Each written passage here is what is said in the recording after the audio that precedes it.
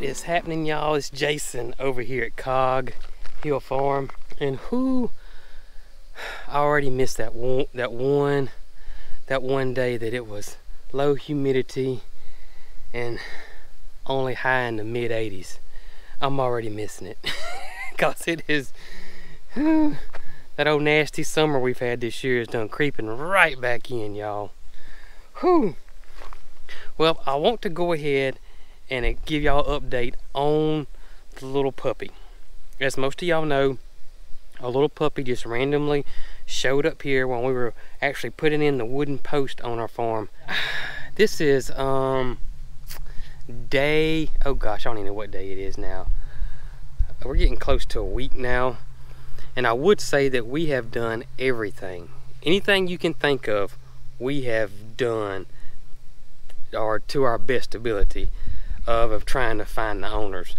But y'all, our location, our lack of neighbors, and how rural we are, you just go with your gut, and your gut tells you that, I just don't see how the little puppy could have wandered for miles over to our farm. So regardless of all that, the good news is that we have found her an amazing home. We know everything's going to be fine, but still we'll monitor the situation.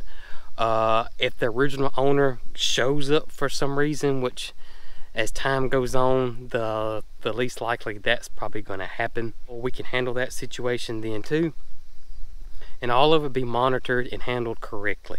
Plus, she has been to the vet, she got checked out, she's perfectly healthy, she's perfectly fine. They think she's around 12 weeks of age is what the vet is estimating. She was not chipped, but her health and everything, she got a A-OK there from the vet. We've gotten a lot of feedback from you guys on the situation, and a lot of y'all are wanting to know, well, or suggesting we need to put cameras up, some signage. We actually do have cameras and signage on our property. We've never shown them because of obvious reasons. We didn't want people to know exactly where our cameras were located. But we do plan on adding more cameras. We do. We have several now. We are going to add more. It's impossible for us to cover our entire 40 acres. Absolutely impossible. Nothing was caught on camera on this. I mean, there's just roads after roads after roads. I mean, anybody could. I'm sure that if this animal was dumped here was because these people obviously decided that they couldn't take care of it, and in their mind was is that it came here, then it would be taken care of. And I know that's their thinking. And is it right? No, it's not right. It's not right. But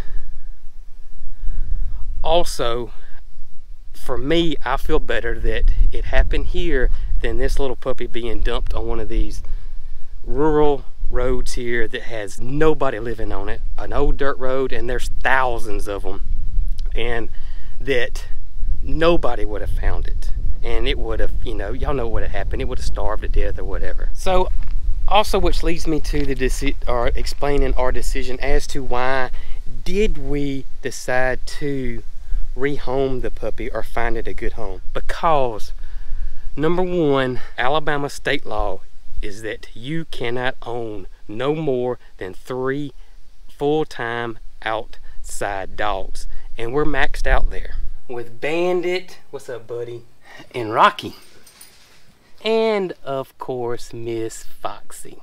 Now these 3 are guardian dogs. These are our livestock guardian dogs, and they're outside 24/7 protecting the entire farm. So we're maxed out on that 3 dog situation, you know what I mean? And honestly, I don't know how it's enforced. I don't know how seriously it's enforced, but by law we are maxed out with 3 of these outside dogs. Ain't that right, baby girl? Yeah. Number 2, a lot of y'all may not know this, but we already own 10 dogs on our farm, which is little Miss Gidget right here. We got Mr. Arlo. What's up, buddy? Yeah. Of course, we got Miss Holly, who y'all see quite regularly. And this beautiful old lady here, Dixie, who's our oldest dog by far. Yeah. How old is Dixie? She's 12. 12 years old. Oh my gracious. Well, I said that Dixie may be the oldest dog here. I'm not for sure how old Dee Dee is, but she may be older than Dixie. I don't know. Of course, we got this big baby here. This is Bandit. And y'all, look how big he's gotten. And we don't think he's 6 months yet. He is massive. Yeah. And of course, y'all all remember Rocky. Yeah. Bandit, this is Rocky's time. Who's also a big, gentle giant. Yeah, he's not quite as big as Bandit is, but they're both big puppies. And there is Miss Foxy, who is our Great Pyrenees mix. Yeah, I know, you're a sweetie. Yes, you are. And there is Miss Sunshine. Yeah. Oh, Sunny. Yeah. What's up, baby girl? How you doing?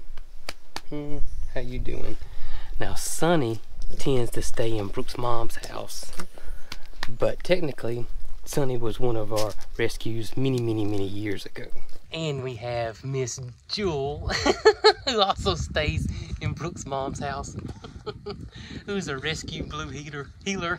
What's up, girl? Oh my goodness. Yeah. We don't show them all the time because there's a couple that stay in Brooke's mom's house or live with Brooke's mom. Our inside dogs stay inside all the time because they really can't be let out for various reasons. They'll run off. We have a couple that don't like the other animals, don't like the chickens and ducks, and they may injure a chicken or duck.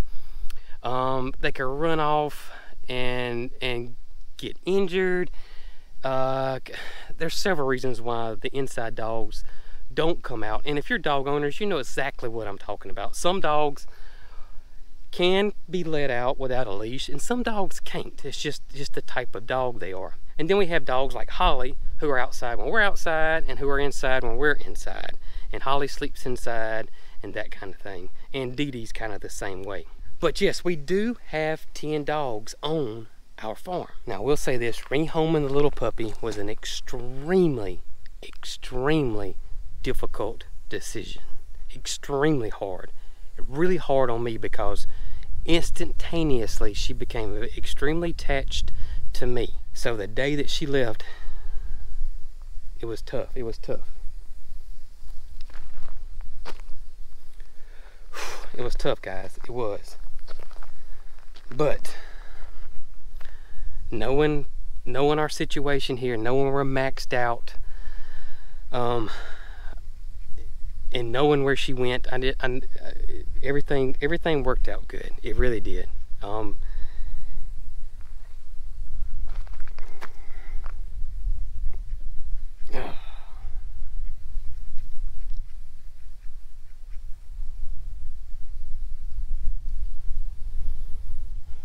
I wanted to keep her.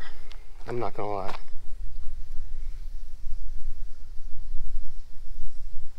But again, we just couldn't.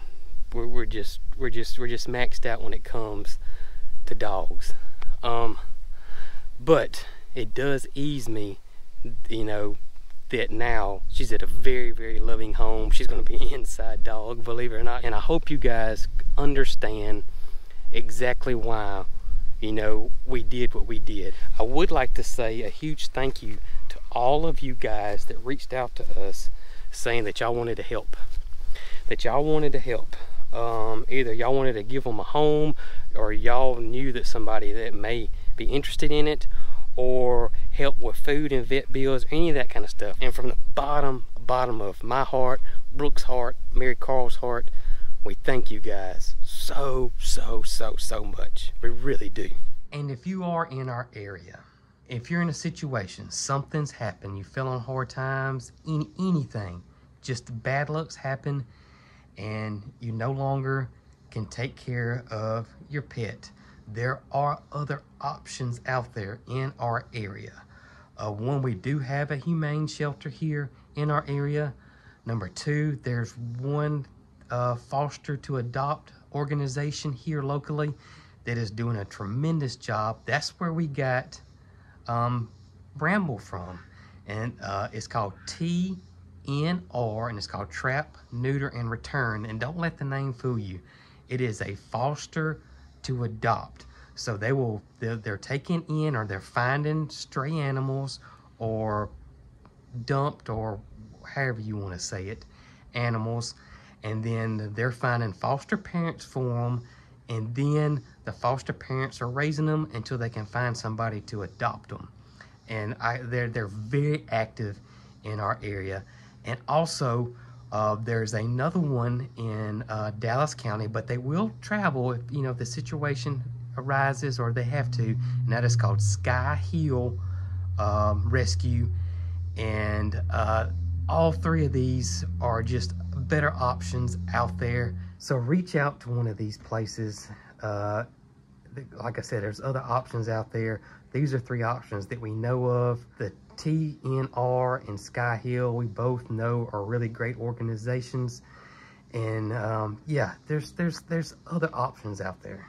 Well guys, I know this isn't our typical video, and I just knew I had to make a video about the little puppy because you guys were so invested in wanting to know what was going on, and rightfully so. And I just didn't want to make one of our regular vlogs or episodes that I normally make and throw a little snippet in there about the update on the puppy. Better off if I made just a video directly about what was going on and what decision we made and why we made it. And I just thought this would be the best way to get that across and let you guys know exactly what was going on here on our farm. And y'all, we love every one of y'all. Thank y'all so much for everything, for watching the videos, just for the emails y'all send and the messages. Y'all are the best, the absolute best. And I hope you have the best day ever today. And as always, y'all be good.